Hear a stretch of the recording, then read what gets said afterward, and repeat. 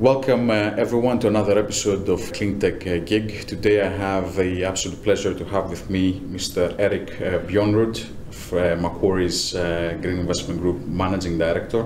Eric, welcome.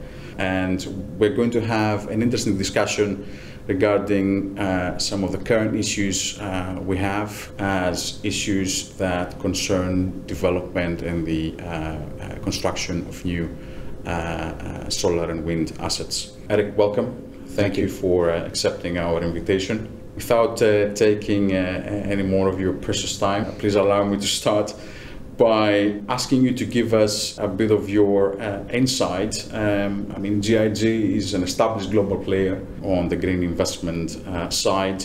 You very recently created your own development platform, a pan-European development platform, Zero Generation. Does this mean that institutional investors are now more comfortable on taking development risk and getting in the development process much earlier than before? First of all, thank you for having me, Pasios. Yes, I think that the creation of Zero Generation, which is the portfolio company you're talking about, and our step into development risk. I think Macquarie Green Investment Group has always been investing in development risk, but it was in very isolated circumstances. And what you see now is an acceleration of our capital into that level of risk, which has been a combination of our institutions' comfort around it, as we've had several successes in that area of the development cycle. In order to accelerate this green energy transition, we need to be accelerating from the beginning versus coming in later in the development process. And there's a greater need for capital at that point, and we're really happy that we feel we've developed the competency to make those investments at that stage. So I think from our perspective at Macquarie, there's certainly institutional buy-in, institutional knowledge, and we are there. And it's manifesting in the creation of Zero Generation. And then we can see it alongside us that the other institutional investors are starting to have more and more comfort, and you see a lot more of these platform investments being made. So this is pretty much to control the quality from the beginning and know the projects so you can manage them better as they mature. I think that is absolutely true, and that's one facet of it. But it's also indicative of the fact that there's a shortage of supply of projects, and the world needs more renewable generation to meet its goals and its targets. And for our industry to accelerate that, we need to get in earlier on to create a bigger impact. You've touched on the investment and the fact that we don't have enough supply of projects. But still, based on various reports from global organizations, we need to pretty much double the investment on the annual investment that we have now to up to about $5 trillion a year. Yep. Just to meet the 2050 targets. Yep. What's your opinion? What's your reaction on that? Yeah, I think that's welcomed, I guess. The amount of investment managers that have started to take on capital and the amount of capital that they're taking on has seen a massive increase over the past 5 years. Again, if you look at renewables 10 or 15 years ago, it was much less developed and it was less mature than it is today. And as a result of that newfound maturity, there is a lot of attraction to it, a lot of capital is looking to go into it. You gain maturity by having institutional buy-in and knowledge of how to operate the plants, the risks around them, how the power markets work, how the renewable generation interacts with those power markets. And there's been a lot of data gained over the past 20 years to be able to support that type of investment for that quantum of capital. So we see an uptick on the ready to build asset side, and then we are going to see an uptick on the development stage investment as well. And looking at that and specifically discussing about the areas you invest or the geographies you invest as GIG and in extension as Zero Generation, I mean, how do you choose the geographies? Does incentives and subsidies play a significant role when you go into a market? Do you look at the maturity of the market and the electricity market size, or how mature the PPA market is? How do you choose which countries, to pick and go in? So I think institutions may look at that question a little differently. In our case, we like to be the gateway to markets where they have some capital flow into it, but we expect a lot more to come in. And in that context, we're looking for markets that can replicate something very similar to continental Europe or the US. And in that context, I'm talking about some level of creditworthy firm, PPA counterparty or government-backed hedge contract. We're looking for some level of sophistication with the developers and permitting that is in line with international standards. That means the way environmental permitting is done, how the developers conduct themselves through that permitting process. And then I think finally, some level of capital markets in the region which we're going to be investing in. And that helps add a level of responsibility to the projects because you have more stakeholders now who have an interest in it when they're investing their capital or other people's capital into it. And in that context, those are markets we like to operate in. And then clearly, what's the value proposition of the transaction? If you have power prices that are a super low amount and an expensive cost to build, it doesn't make sense. If you have power prices that are high and a relatively moderate cost to build, then it could make sense. So as long as it has those fundamental principles that I mentioned before, it's just a question of the value proposition of doing business there. You've mentioned something critical, I think. You've mentioned about people and teams and the importance of the actual teams that are going to deliver the portfolios that are needed, and that is extremely important for your selection.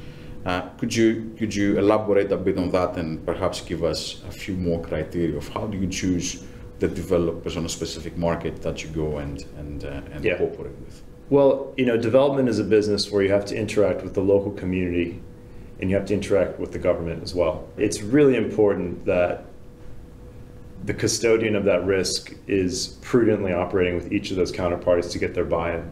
A well-developed project is a project that has all of its permits, has gotten those permits through convincing the community around it of the benefits of that project, and that those benefits also support that community as well as the greater global agenda.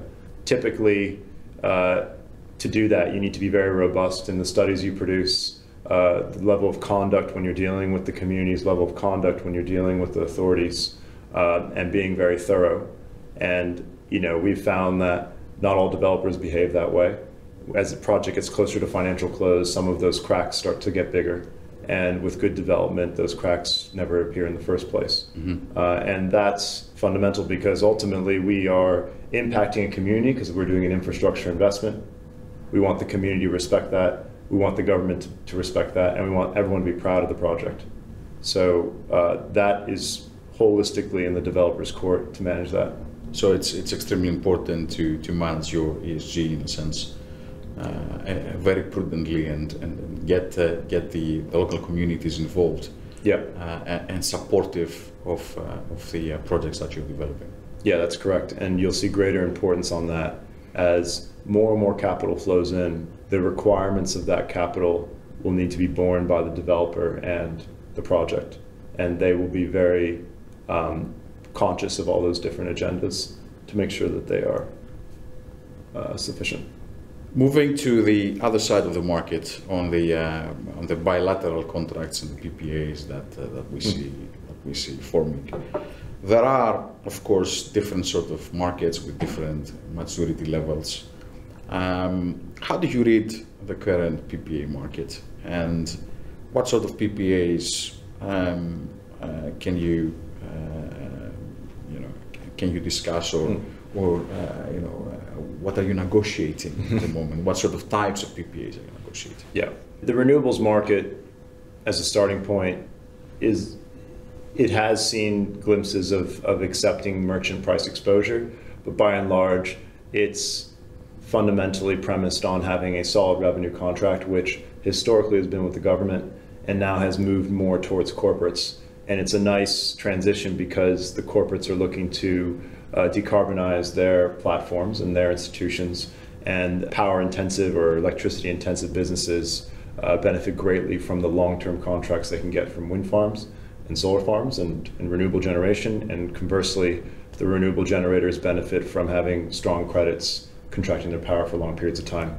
So our experience has been very focused on that market. We have a desk that focuses solely on outreach to that market and making sure we have a good understanding of where it stands. We've seen a transition from pay-as-produced PPAs, which is something where a corporate would take a lot of the production risk of the wind farm or the solar farm, to fixed volume PPAs to better slot into a corporate's power needs. And then that in turn puts some more risk on the project. We think that's probably a suitable place for it, because ultimately a project owner has more understanding of their ability to generate or not generate power at certain times than the consumer of it. And in that context, you need to do that appropriately and structured appropriately. Those are called fixed volume PPAs, generally speaking. Mm-hmm. And then when it comes to tenor, we've seen a mix there. Green Investment Group has done almost 30-year-long PPAs, a 29-year-long PPA in the Nordics with some of the biggest power consumers in the world. We've done 10 to 15-year PPAs with utility traders, and we've also looked at other corporates who produce a whole wide range of products that are looking to get involved in this. The tech companies who have the big data centers, they're a clear target for this. They want to decarbonize. They need to consume a lot of power. They're located in regions that are in some ways isolated, so they're close to these resources. So there's a lot of factors converging that make a lot of sense for the corporates and the projects. But you've done deals in the Nordics. You're very active in the UK, but then you're also active in South Europe, like Italy and Greece. Yep. There's obviously a gap there. We're Yep. just seeing corporates in Greece trying to venture into bilateral contracts and PPAs. Yeah. And obviously there the maturity level is completely different. So what would be the sort of first step that you would see on a non-mature market? Is it pay as produced sort of PPAs that everybody's easy to understand and negotiate? Yeah, that's a good question. As you know, we're in Greece right now looking at these opportunities. We think the pay as produced, which is an easy to take on contract for the project itself, is something that we would like to discuss in that region. I think, generally speaking, the maturity of the sponsor engaging with that client or that consumer is quite important, because if you're going to be doing a new PPA and it's one of your first ventures into it, you want to make sure you're dealing with a development partner that has done their job correctly, and that there's a reliable project standing behind it, and you want to make sure the sponsor, the owner of it, is someone that is a reliable international counterparty that can stand behind the project and provide the right sort of level of guarantees for the project. Exactly. But it is extremely important, and we see, and I can say that as well, that we see more and more corporates that they want to venture into bilateral contracts, that they're extremely interested on the development process and the actual quality of the sites that are going to engage over the PPA contract. Now we go through an energy crisis, and you can put a lot of hats on that, and you can see it from a different perspective. My take is that it's primarily a gas crisis. What is your opinion? Do you think we're going to have de-escalation of prices? Do you think that renewables and storage are going to be part of the answer? I think I'll start with the last question first, which is I do believe renewables and storage will be a large part of the answer in the future, and that's driven by elements that are decoupled from the pricing economics of the other commodities that would be used to fuel the system. I think it's driven more by the need for more power and the way to create that generation in a way that's in line with the principles of the future, ourselves today and the future of the world in the context of what people want to see and have. When it comes to the kind of short-term crisis we just experienced, which was driven mostly by the gas pricing, I think that's just a reminder of how volatile our system can be in circumstances where supply is short. And in that context, it's clear that renewable generation doesn't experience those types of volatile moments. It's also a good justification for corporates who would be on the receiving end of something along those lines to hedge their power with reliable generators that can provide stability in those circumstances. And then from that perspective, I think it's just a good reminder on why long-term power stability is a goal for corporates. However, in order to accelerate adaptation of renewables and build more projects, we've already discussed and addressed the shortage on the supply of qualitative projects, but also during the last few months, we've seen a logistical risk that all of us need to somehow deal with. Panel prices increasing, not being able to fix contracts for specific deliveries of quantities. I mean, you're dealing with, I think CERO now has about 8 gigawatts around Europe, if I'm not mistaken. Yep. So that's a massive volume of projects to be built. Yep. How do you deal with it? How do you deal with all of that? And is it a waiting game, or is it, as panel manufacturers perhaps say, people don't actually care about panel prices, they just want to build projects. So, yeah, which is true pretty much. It is a hurdle that we need to overcome right now. And it'd be difficult to put a solution on it right away. You've got a lot of competing dynamics when you build these generating plants. You want to deliver the lowest cost of power of electricity to your consumers. In order to do that, you need to lower the cost of capital on the project, which means you need reliability and certainty, both in how you build it, the cost to build it, and then how you operate it. And then you also need to factor in the cost to build it in the first place. So all the things you've mentioned have been relatively disruptive in the plan to build a renewable energy generating plant. And we are working through it. I think it highlights the impact of the global economy on a local project, because these pieces are coming from everywhere, and it also reflects how the whole world is involved with making these projects happen. And I think for me that's a fascinating thing, and then it's also a complex thing that we need to better manage. But this is part of the further maturation of the renewables business, that we've gotten to a point now where we're at a pretty competitive LCOE. Subsidies are less needed than they were before. We're now at a point where we've got to start to find ways to hedge and to make the supply chains more reliable in these times of crisis, I guess. Absolutely, and I would add to that what we would like also to see from the governments, as we have COP26 now, to start lifting investment barriers and start eliminating bottlenecks. I think one of the biggest bottleneck that we have around Europe at the moment is the grid. And the grid is not just it's not catching up as fast as it should, in order to allow more renewables to enter into the system. Please allow a provocative question. I'm dealing with an institutional investor here. There is always this sort of question about what is more important. Is it CAPEX?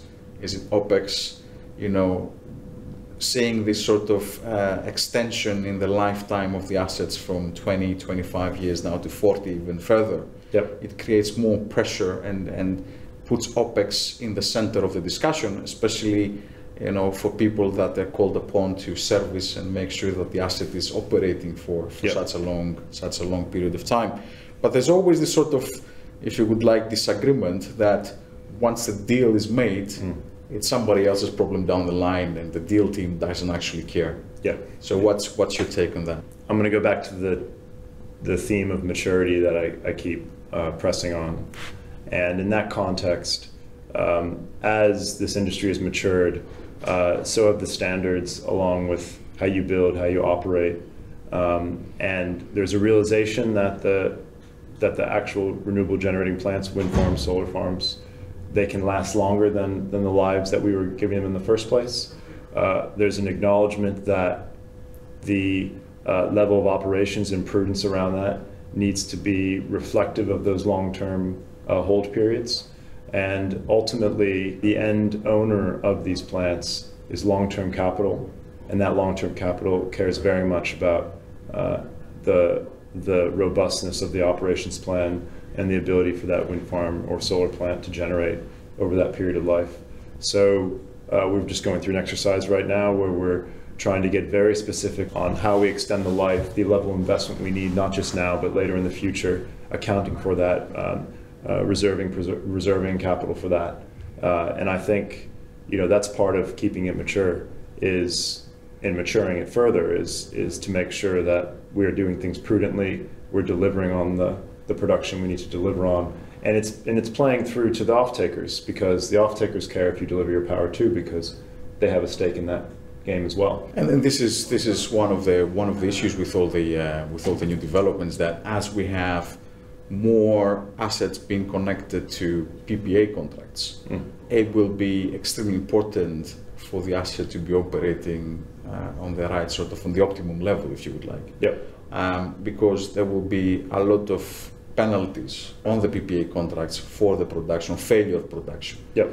So how we build and how we optimize plants at the beginning, before even we start construction, becomes much more important. However, this has an impact, obviously, on the sale price. Yep. So is there a golden rule, do you think? Do you think that the off-takers will be much more willing to take on quality assets and perhaps pay a premium as you get a premium car, that you pay the quality? Do you think that this will apply here as well?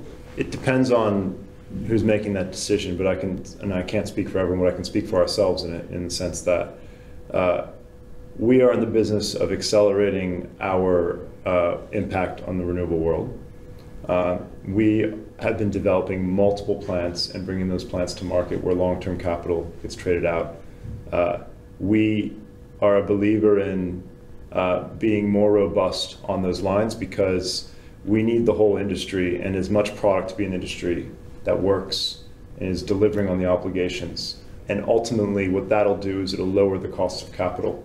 So in some circumstances, by being robust, cost of capital may not have caught up to that point yet, but we found that over time, cost of capital eventually goes down. And in that context, you have more responsibility to deliver on that plant. And for us, it's very important that we set an operational plan that is fit for purpose for the investment thesis that we're providing. Please allow a last question, Eric. We are here in London, in the UK. We have COP26 in Glasgow, and we've been witnessing extreme phenomena over the summer, with floods in North Europe, with wildfires in the States and in south of Europe. What do you expect from COP26? What do you, as Eric, leaving GIG aside, what do you expect as an outcome? I expect more call to arms. So I guess in simple terms, more capital will flow into the business. I expect more economies to try and achieve zero emissions. And I expect more attention on a global basis versus on a country or regional basis, because I think it's becoming more and more evident that we need to be investing in this, not just from a financial standpoint, but from a policy standpoint, from a skill set workforce standpoint. And I expect things to keep changing, to keep moving in the right direction. And on that, thank you very much for your time, Eric. It was a pleasure, and thank you for joining us in Cleantech Geek. Yeah, thank you very much. Great to have you.